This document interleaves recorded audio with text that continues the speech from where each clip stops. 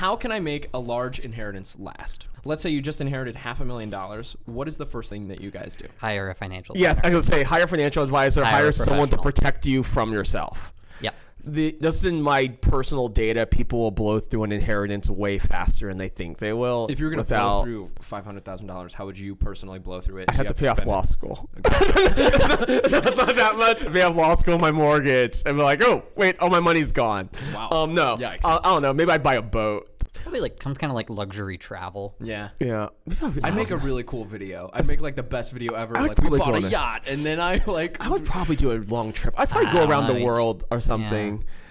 That'd be cool. 500 grand though. I don't think that'll get you like a really We great rented yacht. a yacht. There you go. Yeah.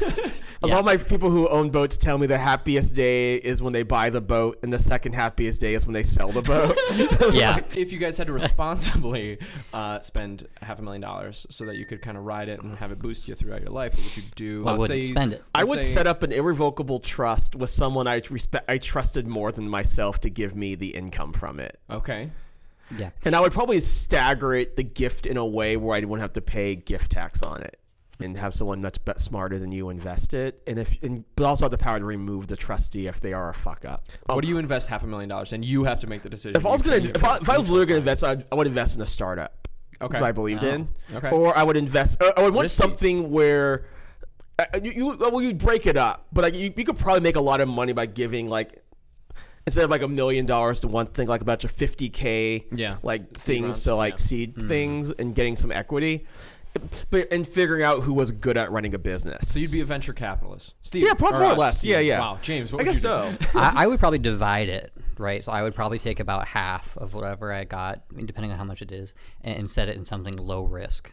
Just like a typical mutual fund or something like that. Something where it's going to be generating, interest, but it's safe. And then I would probably take another portion of it, and then I would do some of the more risk, like higher risk, high reward type stuff. Because I think you have to do something with it. Yeah. I think what I would do is I would stuff it away. I would probably try to live on the interest, right? Probably try to live on like $3,000 a month forever and be like, great. And then like also like, and in that time, like work on a business or something. Yeah. And then maybe eat the principal and like invest the principal. Yeah, like find a way to use it to essentially sustain yourself while you try to do something bigger. Yeah, Yeah. that's probably If where we I'm have at. enough money, I think I would try to create some sort of cultural fad. Yeah, you're gonna bring back bell bottoms. It's whatever it is. Talk about the Jenkos or like Jenkos. Pet Rocks or try to You're create a gonna bring back weird Pet cultural Rocks. not Pet Rocks per se, but just something that exists in a very it would be something brand new, but it would exist in a very particular cultural moment and so people look back like a year later like that was weird. Why did we buy that? Like extraordinary. Tamagotchi or some random Tamagotchis product were that dope. people got into it really. I want something people were really intense about. For like dogs. 5 minutes. Guys, thanks so much for watching. If you enjoyed this, make sure you leave a comment. Go ahead and like it.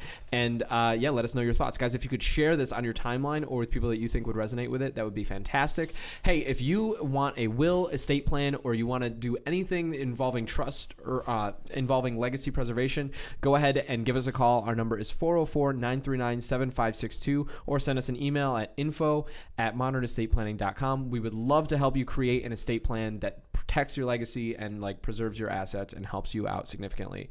That's what we do. We are based in Atlanta, Georgia, and we would love to help you do that, especially with coronavirus going on. You never know. It's terrifying.